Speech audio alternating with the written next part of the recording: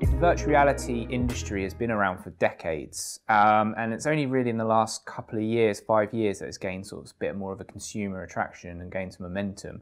And within that whole market, there's so many different types of technology and ways of what fits under the virtual reality umbrella.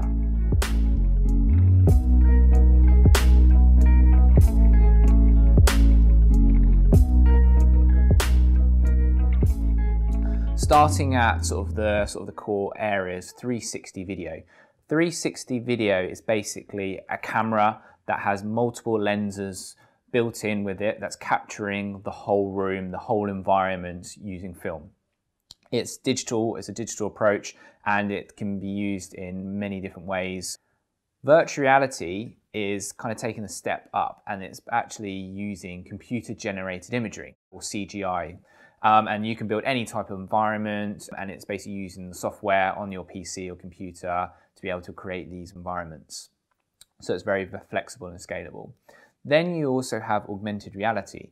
Augmented reality is you're also using computer-generated imagery or digital assets, but then they overlay it on top of the real world. And to view it correctly is to either use a mobile device or a handheld device that you can look through that screen, and then it will place that digital CGI asset on top of the physical world. So in a nutshell, they're the sort of three areas.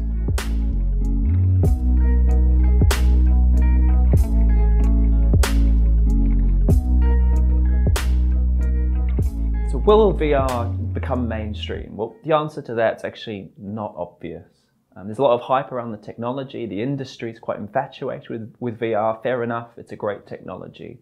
But actually what's often forgotten is the consumer perspective. And to understand more about the consumer perspective, we did a study with the BBC where we gave people, 18 people, virtual reality headsets. I'm on a roller coaster. Oh, look, I can go down. Oh my gosh, I've got an arm. Oh, I've got legs. They're really skinny. Oh my gosh, this is so fun. They had never experienced virtual reality before.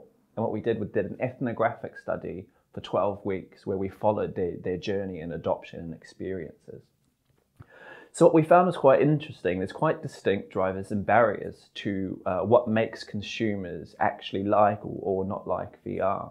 So some of the barriers which came up was the user experience. People found it quite clunky. It's quite hard to find content that they wanted.